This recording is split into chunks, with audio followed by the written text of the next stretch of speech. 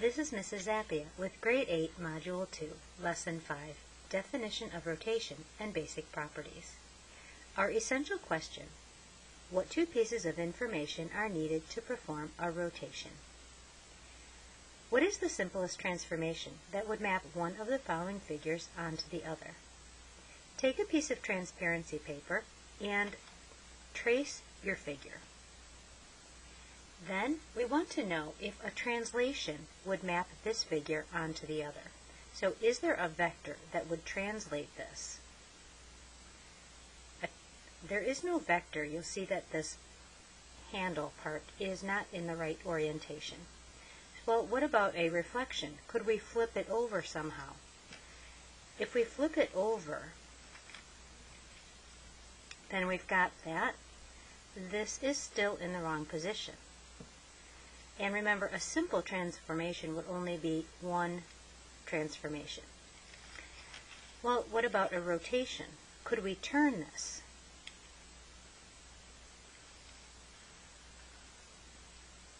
Yes, a rotation would work.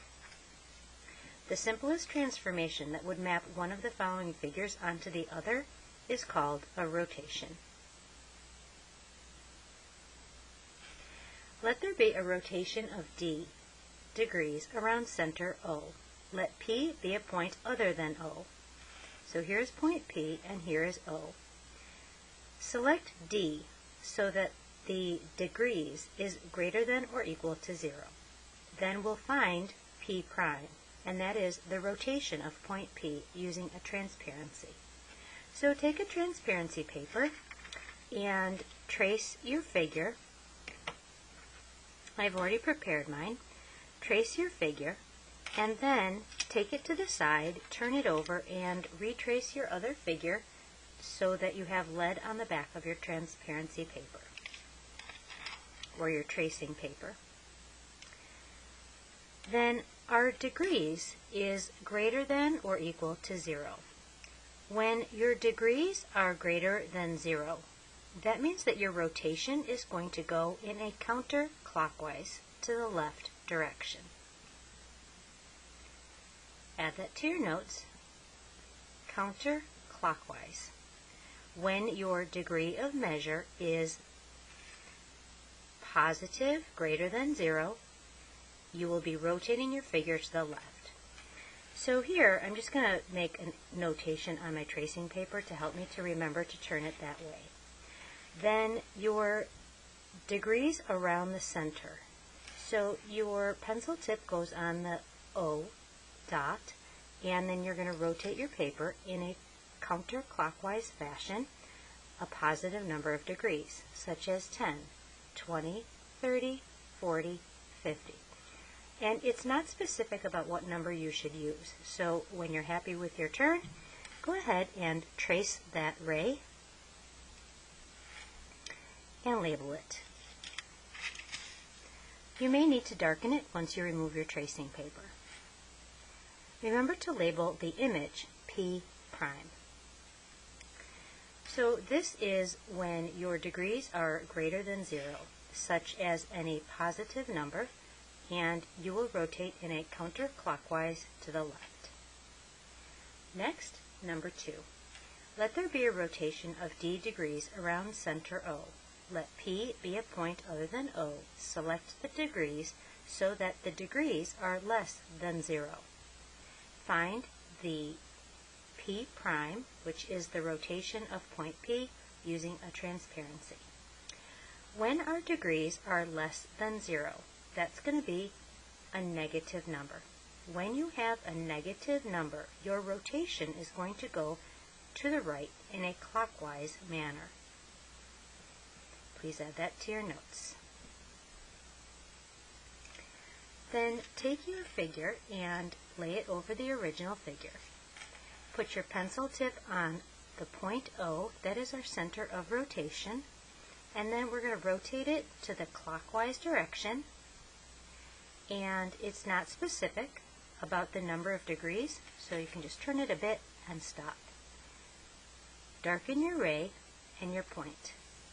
Remove your paper, and if you couldn't see it, or if it's not dark enough, darken it. Label your image P prime. So this is a rotation of a negative degrees. When your degrees are negative, you're going in a clockwise position to the right.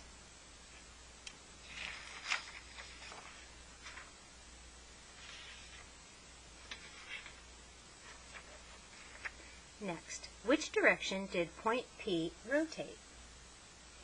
When the degrees are greater than 0. When the degrees are greater than 0, we go in a counterclockwise to the left. Which direction did point P rotate when D is less than 0? When D is less than 0, that would be a negative number, and your rotation is going to go in a clockwise fashion to the right. Number 5. Let L be a line. So here is L. I'm going to darken these labels. AB is a ray. AB is a ray. CD is a segment. Here is C and D. And angle EFG. Angle EFG. Let there be a rotation of D degrees around point O. Find the images of all figures when D is greater than or equal to 0. When D is greater than 0, we will be moving in a counterclockwise fashion. So we'll take our tracing paper. Go ahead and draw and label all of your figures.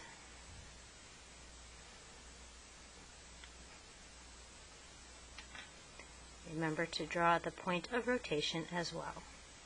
We've got DC, and here we have EFG.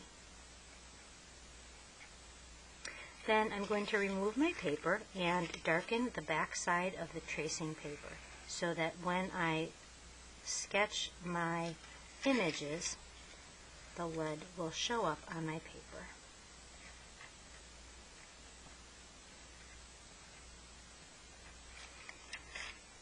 Return your paper to the original position. With your pencil tip on O, this is your center of rotation. Then I'm going to rotate it in a counterclockwise fashion. And it didn't say how many degrees, so I'm just going to turn it until I'm satisfied with it, and then I'm going to stop, and I'm going to sketch my figures. So here is ray AB. Here is line L, segment DC, and ray EFG.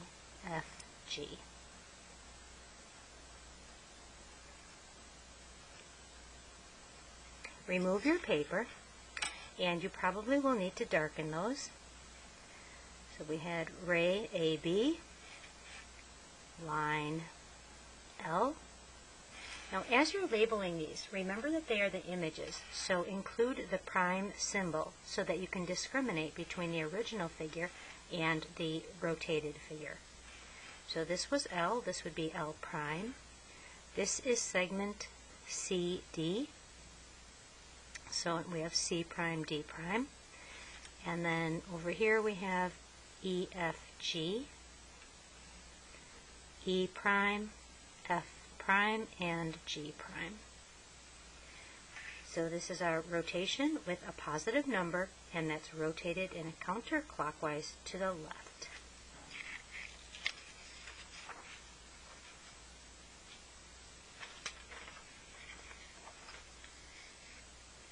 Number 6. Let AB be a segment of length 4 units. Angle CDE be an angle of 45 degrees. Let there be a rotation of D degrees where D is less than 0, about O. D is less than 0, so that's going to be a negative number. It's going to go in a clockwise to the right. Find the images of the given figures and then answer the questions that follow. take a piece of tracing paper, and I'm going to reuse this one. As long as you can fit your center of rotation and your images on the tracing paper, you can use a piece again.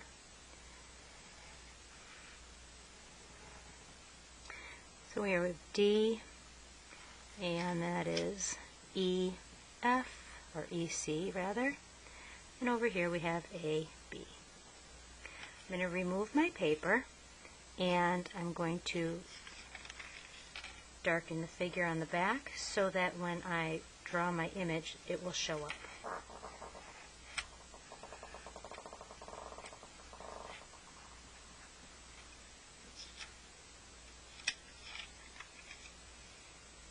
Return the figure to its original position. Place the pencil tip on O. That is your center of rotation. Then we're going to move it. It's a negative number, so we are going to the right in a clockwise fashion. It doesn't tell me how far to go, so I'm just going to move it a bit and then stop and draw my figures.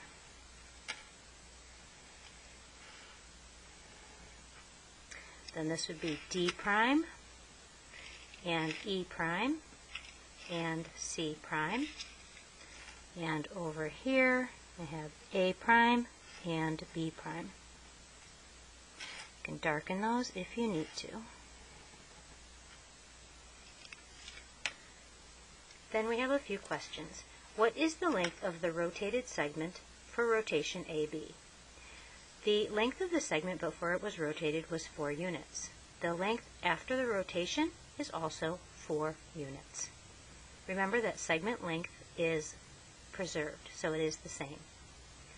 What is the degree of the rotated angle of angle CDE? The original was 45 degrees, so the angle on the rotated figure will also be 45 degrees because angle measure is preserved. Next, what are the basic properties of rotation? The first property is that a point rotates to a point, a ray rotates to a ray, a segment rotates to a segment, a line rotates to a line, and an angle rotates to an angle. Pause the video and copy this down. The second property of rotations. A rotation preserves segment length. And the third, a rotation preserves angle measure. Those are the 3 basic properties of rotations.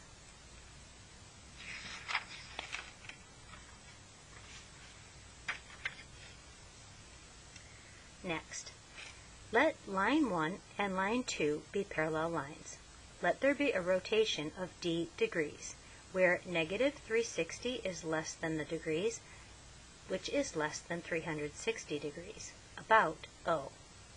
Is line 1, the image, parallel to line 2, the image? So this right here, let's make sure you understand what that is saying. That means that the degrees are between negative 360 and 360. So the degree of turn could be something like negative 240, or negative 100, or negative 20, or 0, or a positive number like 40, 160, or 259. All this is saying is that it has to be between these 2 numbers.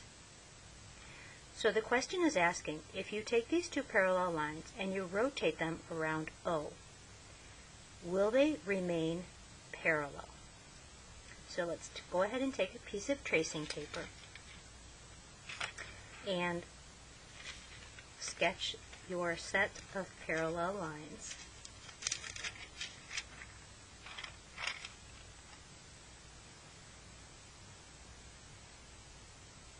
So we already know that the lengths will be preserved. This question is, after we rotate them around point O, will they remain parallel? What do you think? Let's try it.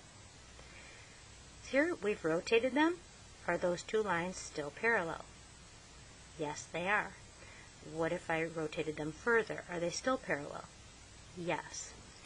What if I still rotated them? They're still parallel. They remain parallel no matter what degree you rotate them. And even if you rotate them 0 degrees and you don't move them, they remain parallel. So the question is the image still parallel, the image for line 1 still parallel to the image of line 2? So let's go ahead and do that actual rotation. And you'll remember, need to turn this over and copy the lines on the other side so that when you trace them, they will show through. Return that to the original spot. Rotate around point O. Draw your figures. Label them. You may need to darken them. So we have line 1, the image, and line 2, the image. And the question is asking, is this line parallel to this line? And the answer is yes, they are still parallel. They're the same distance all the way. They will not intersect. Question 8. Let L be a line and O be the center of rotation. Let there be a rotation of d degrees, where d is not 180 degrees about 0, or about the point O. Are the lines L and its image parallel, and how do you know? So our degrees could be something like 90. Our degrees could be 45. Our degrees could be a negative number, like -5. All it's saying is that it should not be 180. So let's take a look at that. Trace line L.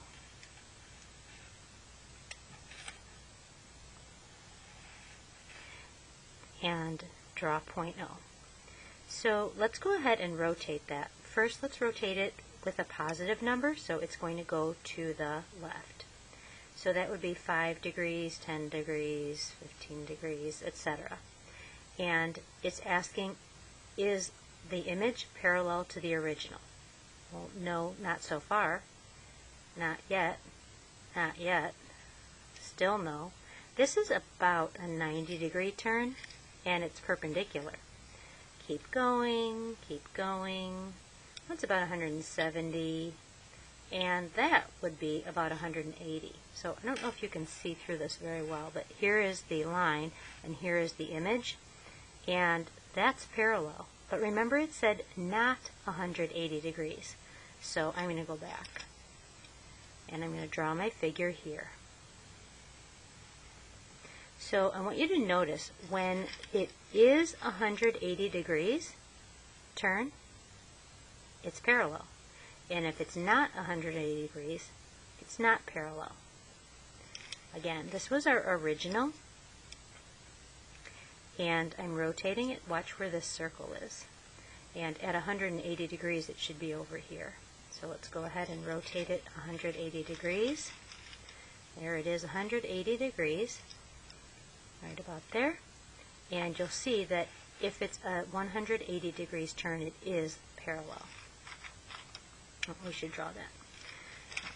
Back here, draw the back of it. Back to the original. Pencil tip on the center of origin. Rotate it and draw it. Label it. So this would be L prime, and the question is, are the lines L and L prime parallel? And the answer is no. How do I know? If they're intersecting, they cannot be parallel. The lines intersect. They intersect. And if they intersect, they cannot be parallel. All right, for our summary, let's go over what we've covered in this lesson. We already wrote about the properties, so we won't include that again, but just go over the properties. The length of a segment is preserved. The length of a or the measure of an angle is preserved. Point rotates to a point, etc. The essential question for this lesson was what two pieces of information are needed in order to do a rotation. So remember what they are. The first one is you need a center of rotation. And the center of rotation is where you keep your pencil on your tracing paper. Because if you watch this, watch where I put this on O and how I turn it, where it ends up. If I put my pencil tip on a different spot and turn it, it's a different rotation. So the center of rotation is needed. The other thing that you need to know is when you are rotating, are you going counterclockwise or clockwise? So you need to know direction.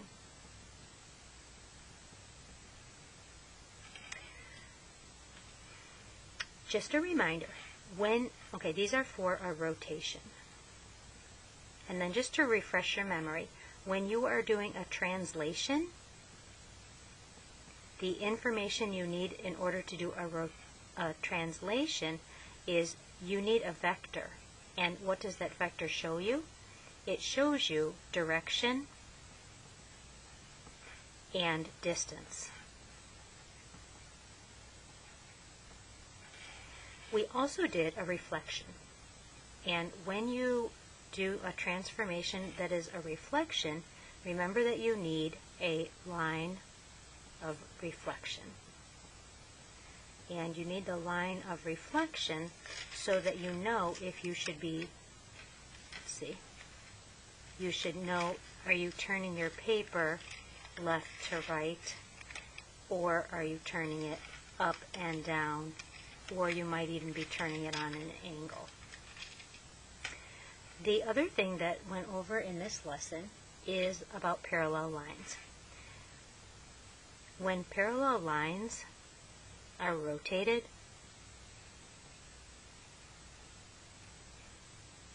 their images are also parallel.